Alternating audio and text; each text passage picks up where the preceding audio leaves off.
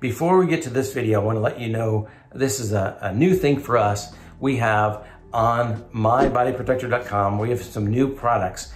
This is part of the journey for me. The journey is to educate, but also protect and help. One of the products is the journal that we just made for post-operative care. A journal where you can write down all the things that you feel and the questions you have. So you have that in front of you. So when you go to see your doctor after surgery, you have something to look at. You have something to grade your pain, something to grade your nausea, something to write down the questions you have. So when you get to that post-op visit, specifically the first post-op visit, but any post-op visit, that you have a framework to discuss this with your doctor so you can have intelligent conversation about how you feel, how are you doing, and what to do next. Hope this helps.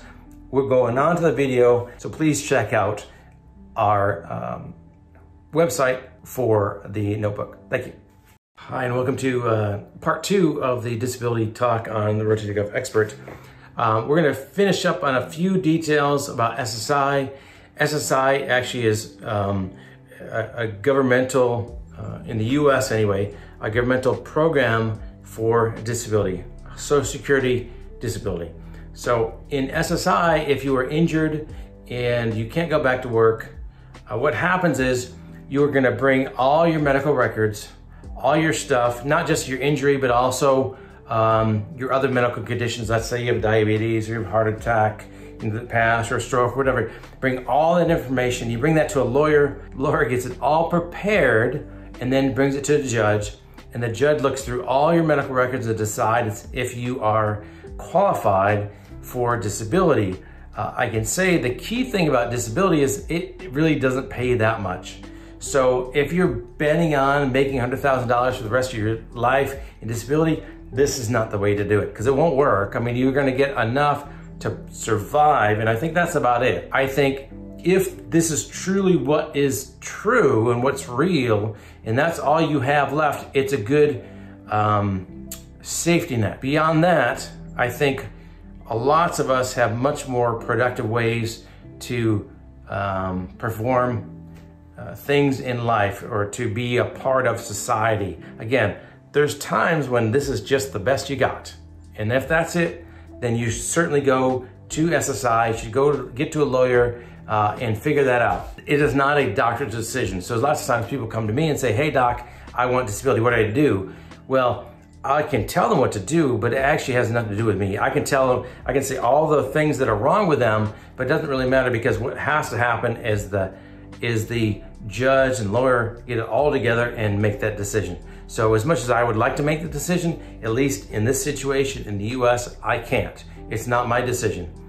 We can help support the decision, but we can't make it the decision. So that's SSI. And then I will go to motor vehicle accidents or those kind of things where it is a little bit different, and I don't know all the ins and outs because I only know the part that the doctor plays. I don't know the part of the lawyer and all that kind of stuff. But let's say you get injured in an MVA and you have a lawyer because you got hurt and you call the 1-800, whatever it is, because there's lots of big trucks or whatever. There's lots of lawyers out there on billboards and on TV saying, call me if you're hurt in a car wreck. So you call that person because that may be the right thing to do for you. You call that person, and what happens is the process starts, but it starts a lot different than a process of workers' comp or process in your backyard.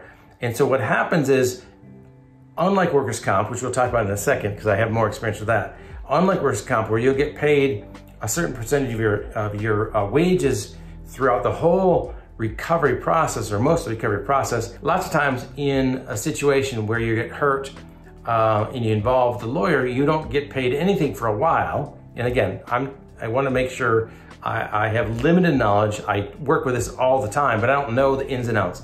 But pretty much what happens is you will not get the short-term disability kind of thing. You're going to get maybe the long-term payout, and that may be good, maybe enough, but maybe not. In my experience, there's no real short-term gain. If you get hurt in a car accident and you can't work, then you don't get paid for that time. And you may have some sort of disability insurance, you maybe have short-term, maybe that works that way too. But in general, it is the long-term payout. right? And that's why the lawyer gets involved in it, because they believe that you have a case. They believe they can make money for themselves as well as you. And so it's a long-term payout. Eventually it's settled. And the only other aspect of it for me is we may be called into a deposition. So what that means is we get in front of a court, but usually that's not the case. Usually we get a video deposition, which I did this one last week, where we get together with the lawyer from the two sides, right? There's a plaintiff and whatever that's called. The other thing, right? There's two sides of the story, right? One is for you and one is for the insurance company or whatever. And we talk, and they ask me a bunch of questions, and I try to give them the best answer I have. And then we go into the end. And that's the deposition. The deposition then gets to the court, and when there's the court, then my deposition, my video deposition, goes to the jurors there as part of the case. And ultimately, it becomes a settlement, whether it's a settlement in court or settlement outside of court between the two lawyers, and then you get something for that, or you don't get something. That is another way when we talk about disability. It's not really exactly disability, but it's a payment at the end for your loss, for what happened, right? And so the in-between is workers' comp, right? Workers' comp is you get hurt in the job, and then you come to see me and I fix whatever it is, probably your shoulder, because this is a shoulder YouTube channel. I fix your shoulder, and then while you're not working, I think it's somewhere around 70% in Georgia, about 70% of your wages you get each week, which is not really great, but it's better than nothing. Lots of times, because it's 70% of your normal pay. So if you were doing overtime, that goes away too. So it's not really 70%. Lots of times for lots of people, it's less than that. But anyway, so you get paid throughout the time, even if it takes 1 year, 2 years. So it's not 3 months or 6 weeks. It's a long time you get paid, typically, until we say you're at MMI, Maximal Medical Improvement. And then you have a PPD rating, a permanent partial disability. And this is where it gets really confusing to lots of people. So let's say you're a year and a half out from your shoulder surgery and you're not as good as you used to be, right? So you're as good as you are going to be, right? Let's say you've been, month after month after month, you're about 90% as good as you were before. But this doesn't change, it's 90%, 90%, 90%. And then all of a sudden we go, okay, I guess you're at maximal medical improvement. You're not getting any better. You're not as good as you were before, but you're not improving. So we say, this is the time to end this claim. And then you become permanent partially disabled, which means you're not as good as you were before, but it doesn't look like you're gonna get there. So we give it a rating. And there's a specific book we look through and say, okay, you're 10% as good as you were before the injury. And that PPD rating then ultimately goes into some calculation that I don't completely understand, that actually brings a certain amount of financial benefit to you for your permanent partial disability. So you can have MMI, you can be maximal medical improvement, and you can have a permanent partial disability, but you can actually still potentially go back to your normal job. And this is where it gets confusing, because let's say your job requires you to be at 80% as good as you were before, and you're 90% as good as you were before. So then that means you can actually go back and do your regular job. Now, some people can do that, some people can't do that. It depends on your job, right? If you have to lift 100 pounds over your head and you can't do that, well, that's different. Then you're still at MMI, and you still have a PPD rating, but you can't return to your normal work. Let's say you're a teacher and you slip and fall and you break your shoulder, and in the end, you're at MMI, and your PPD rating is you're 90% as good as you were before, which means you can't do this, but you can do this. So then you can still run on the board, and so you are at MMI, you're at PPD, and you can return to work to your normal job. And that's why it's confusing, because someone could be at MMI, not as good as they were before, they could get a PPD rating, right? And then it could still return to the normal job. But sometimes people can be at MMI, they're as good as they're gonna be, they can have a PPD rating that's 80%, but also means you can't go back to your normal job because that job requires you to be 90%.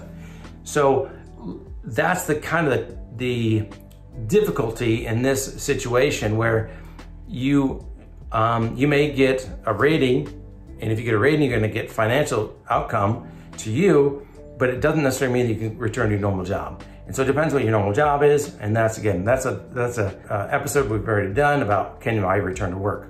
So I think that is the best way I can summarize disability after surgery, because some will be able to go back to normal duty. Some will get compensated through workers' comp, some won't. Some will be compensated through litigation, through whatever you got, motor vehicle accident, wasn't your fault, that kind of stuff, and some won't. Some will just be, you got hurt in your backyard and you're not as good as you used to be, but there's no one who's gonna compensate you for that. So you have to decide, can I go back to work? Can I go back to what I did before? And that's a really hard question. It's a hard question for the patient, a hard question for the doctor, but hopefully the doctor that's taking care of you and listening to you can help you navigate, at least to some degree, and to try and figure out what is the best thing for you. Because sometimes the best thing for you is to not go back to that job and find something else. Sometimes the best thing is actually to know that you're not as good as you used to be, but that job probably is still as good as you can get in your situation. So I hope this helps. If you have any questions, any thoughts, please include them underneath, because this is a really complicated process and I try to break it down, but I'm sure I didn't do on a 100% job making sure it's clear. So any questions, please leave them in the comments, subscribe to this channel, and we'll continue to try to give you more and more information of how to navigate this crazy world that we live in. Thanks and have a good night.